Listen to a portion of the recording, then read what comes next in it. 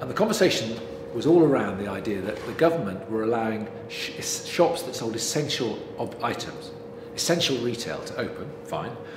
But then there was a kind of question, well, isn't creativity essential? And what is essential? So what we're in now is, of course, a shop that wants to be a supermarket, but is actually a work of art, it's an installation.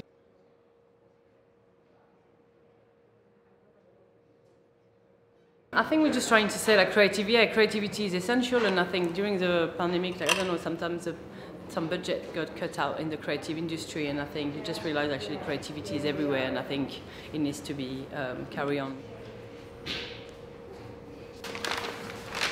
We have a role to play. We're not just about entertainment or public engagement or spectacle. We're actually about, in a design museum, we're about looking and showcasing and researching solutions for all the problems we're going to face post-pandemic, as well as the problems of the world anyway, in terms of net waste and so on. I mean, placemaking, how our cities look, how we live.